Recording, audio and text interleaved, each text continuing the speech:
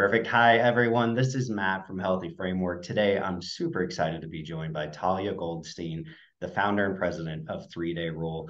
Talia, thank you so much for joining. Thanks for having me. Sure thing. Well, hey, let's jump right into it. A lot of folks may not be super familiar with 3 Day Rule. How would you describe the ideal customer that 3 Day Rule is designed for?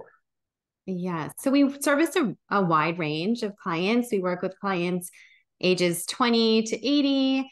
We're nationwide. We have an LGBTQ department. So we work with a lot of clientele. The main theme is successful, busy professionals. That's typically who the client is.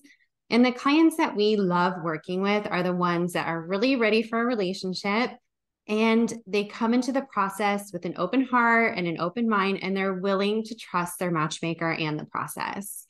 Oh, that's perfect. That's a very clear description for it. So that's excellent. Obviously, hiring a personalized matchmaker is more expensive than using a traditional dating app. How would you rationalize the cost to someone who may be concerned about that higher price tag? Yeah, it's interesting. So in dating, you're either going to pay with your time or you'll pay with your money. So you can do online dating, but in that version, you'll pay with your time. The average online dater spends 12 hours a week online. And then on top of that, you go on the dates that people don't look like their pictures. You don't even align on the basics because you have such little information going into the dates. So it can take up a chunk of time. With matchmaking, obviously it's an investment, but then you end up saving so much time and energy. So the matchmaker's job is to get to know you and what you're looking for. And then to go and do all the interviews. We're essentially going on all of your bad first dates, and we're only sending you the ones that are the best of the best that are really worth your time. So matchmaking is an investment, but it's an investment in yourself, and it truly is a worthwhile one, and it will save you so much time and energy.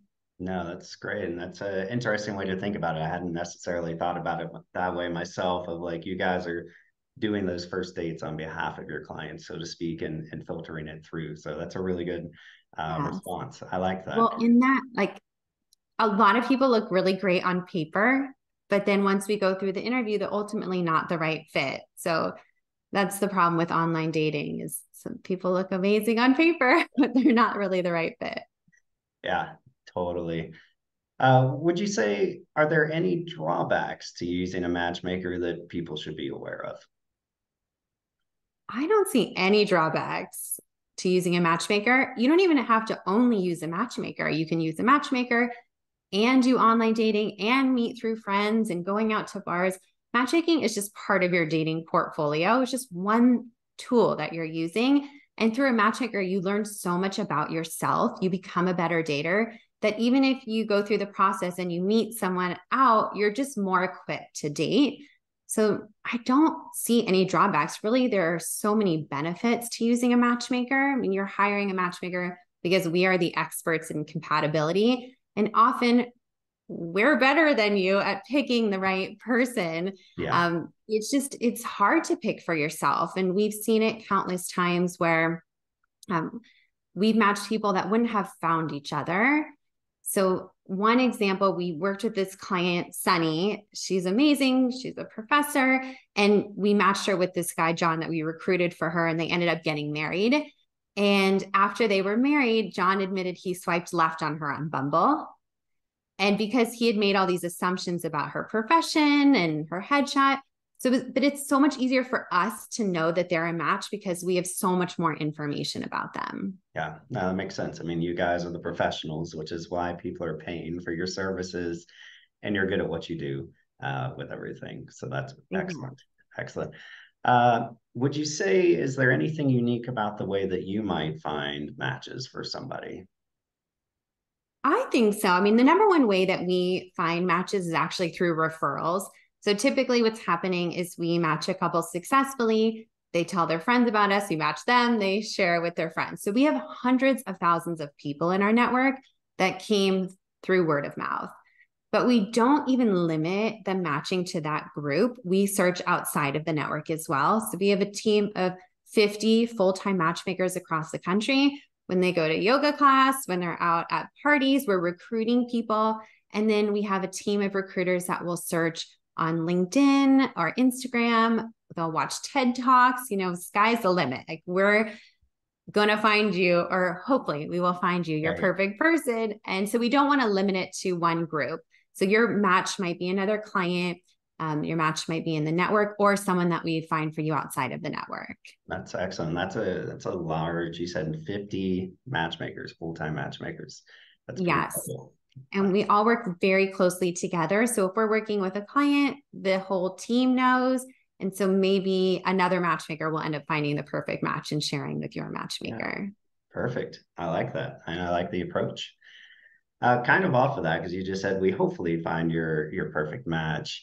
Have you ever struggled to find an ideal match for a client? And if so, what's your process when this happens? Mm-hmm.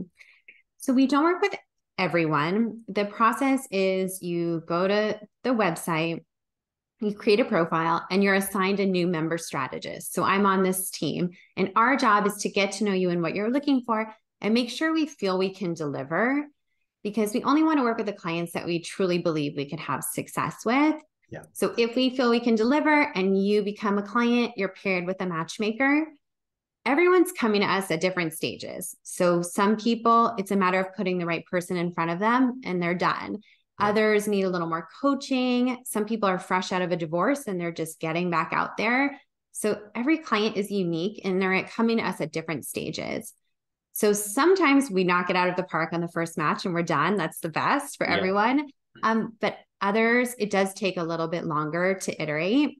So if a client goes through the 3 or 6 month period with us and we haven't found their perfect person, but we're getting really close, they can renew and continue working with us. And sometimes it does take an extra couple matches or couple months to find their person. Yeah.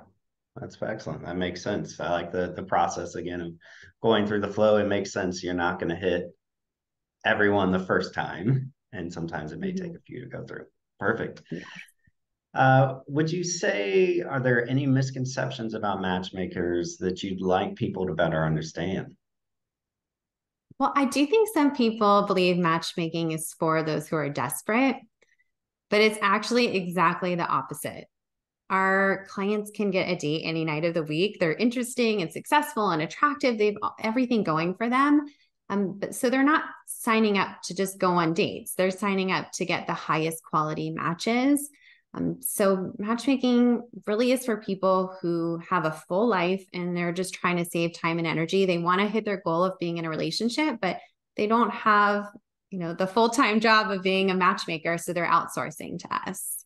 Yeah, no, that makes sense. And I think you said the stat earlier that the average person is at 12 hours a week that they're spending dating or on the apps, was it? It was just 12 Yes, hours on just on apps. the apps. Wow. That's a part-time job. Uh, Exactly. Excellent. So to close us out, do you have a favorite success story that you'd like to share with us? It's like an impossible question. Every story is my favorite. And every week we hear about clients that got engaged or married, and I love every story. So I don't really have a favorite, but we have one interesting story that I love. So we had a client, her name was Kat, and she heard an advertisement on NPR, Mhm. and they were asking if they could follow somebody going on a date. So Kat volunteered and said she was working with 3 Day Rule. And so we had to pair her up with someone to go on a date, and NPR was going to follow them. Okay. So we matched her with this really great guy named Kevin. He also was a client. They went on the date, they had a blast, they closed down the restaurant, and it was a huge win for Yeah. everyone. And then a year later, they surprised us. They went back on NPR to announce they had gotten married. Oh, wow.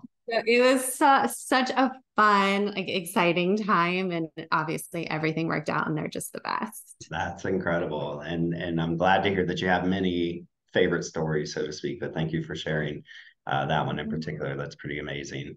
Well, thank you again, Talia, for joining. It was great to get to learn a little bit more about 3 Day Match and really appreciate you taking the time to help us understand more and talk us through some of those misconceptions and just how you guys function.